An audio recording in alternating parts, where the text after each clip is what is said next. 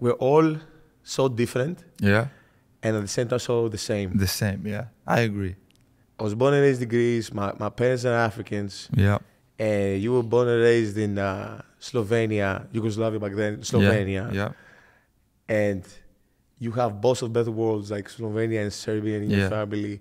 Me growing up in Greece, with African parents and having this, Nigerian culture and Greek culture.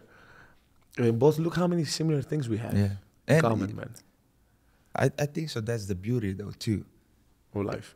For life, because both culture, Nigerian culture, Greek culture, you should embrace both of them. Yes, and I do. I 100% do. And same thing with me. My dad is Serbian, my mom is Slovenian, so I'm 50-50.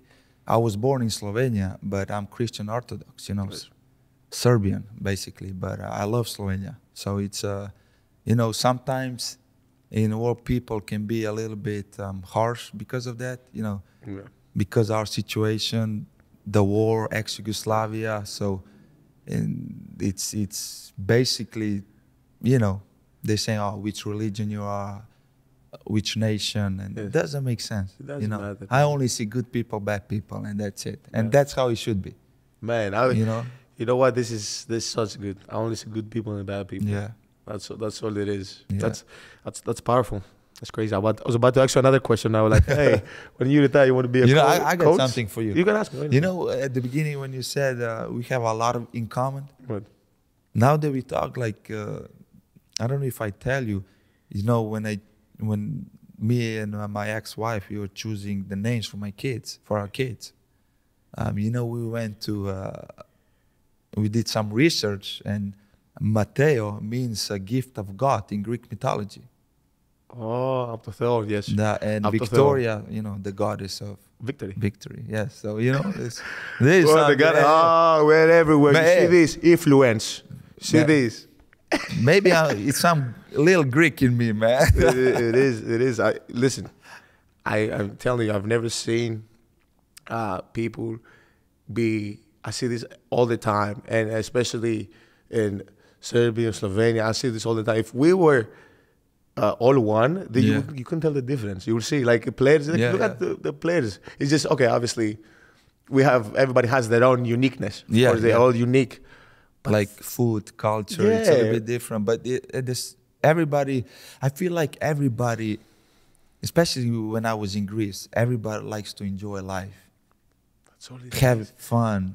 Like, why would you want to do anything different? I don't exactly. understand. In Serbia, it's the same way. You go out, it's crazy, man. It's nice. Why would you want to do anything else? You want to work hard. You want to be able to provide for your family. Yes. And then you just want to, do things that make you happy. The only thing, you guys have a way nicer weather than us. So 6 months summer. 6 months summer. Only 6 months? 6 months summer legit. 6 months, okay. not 6 months summer legit. But that's why when the season's done, go straight home. Go straight, back to Europe. Mediterranean food. I love that. Come on. Okay. Some feta cheese. And Greek salad. You have Spanakopita. Yes. Yeah. You have any other? You have souvlaki. Do you like souvlaki? Souvlaki, yeah, I love so. Gyros, souvlaki, yeah. What's the dessert? There's a lot of dessert. Do not say baklava. No, I didn't want to say. Do not say baklava, but there's a lot of desserts. That's still it's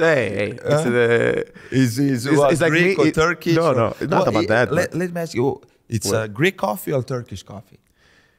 First of all, there is only one coffee in the world. Only one coffee. Freddo espresso. Oh, okay. Freddo espresso glicon. No, I'm joking. Sweet. No, I'm joking. But I don't really like. I've never been like a amazing coffee person. Like how people like every day coffee. But it has a history though. You know what I remember? Ouzo, man. Ouzo, eh? Yeah. Drink with some water and. In 2 weeks, I have some people come in. They will bring ouzo, and I will bring that after the season. Though. After the season, I want to remember what was rakia, yes. Rakia. Yeah. Which one do you think is stronger? I think so. They both the same, 40% of alcohol, no? Unbelievable, bro. Yeah. You know, I don't drink, so like Yeah.